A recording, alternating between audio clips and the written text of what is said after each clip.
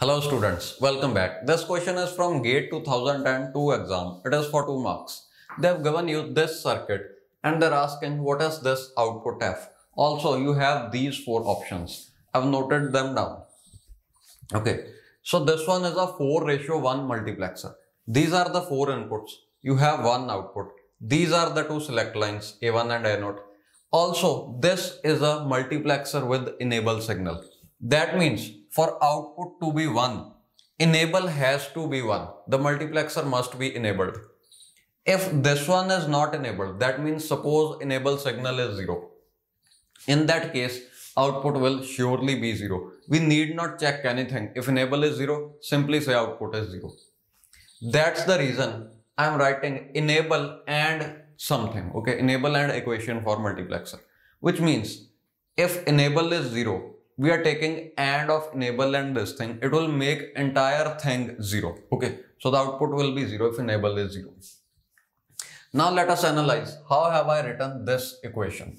See, when both the select lines are 0, 0, this input will be selected as output. 0, 0 means A1 bar, A0 bar and I0.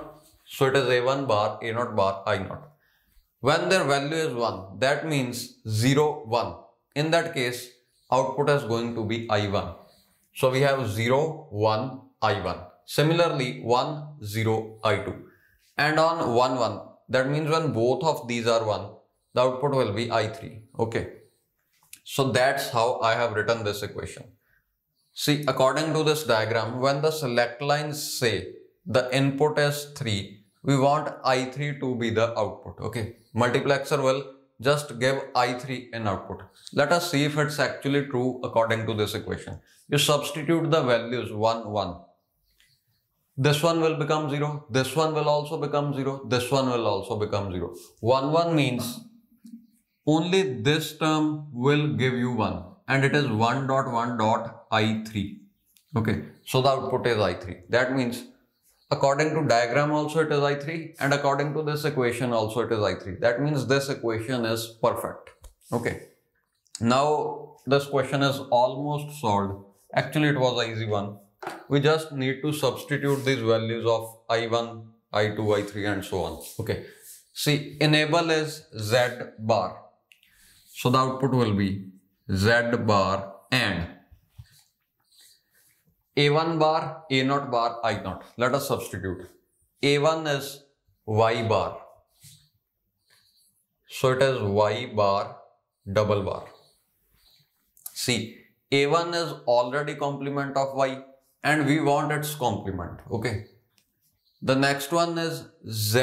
A0 is Z, but we want complement of Z. Okay. And I0. I0 is X. Okay. Similarly, I am substituting all of these values. You can have a look at that.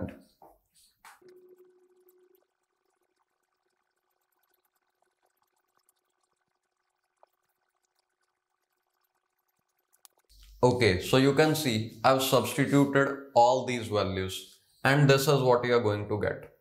Now you know if a Boolean variable is complemented twice, we can ignore the complement. Okay. So y double complement will be equal to y only. From here also I am ignoring this double complement. Okay, that's it. Now you can see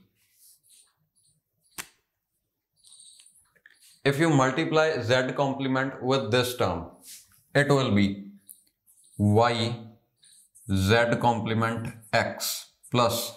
Now multiply z complement with this term. Z complement dot z will become 0. Okay, so this term is 0 plus.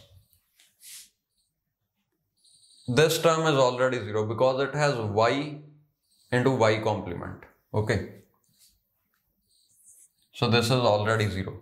Now this one multiplied with this will also become 0. See, it has z complement and this one has z. Z complement dot z is obviously 0. So this is your answer. It is option A, X, Y, Z complement. So your answer is option A. Okay.